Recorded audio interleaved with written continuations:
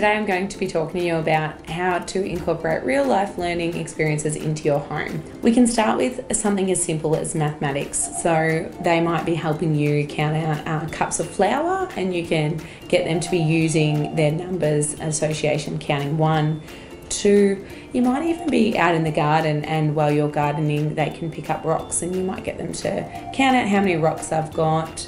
Just little incidental learning that happens along the way.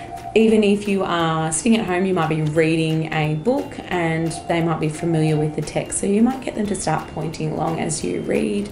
Just doing little things like that that'll help support them to when they get to school. Some of these situations we incorporate at school and they can be done easily at home.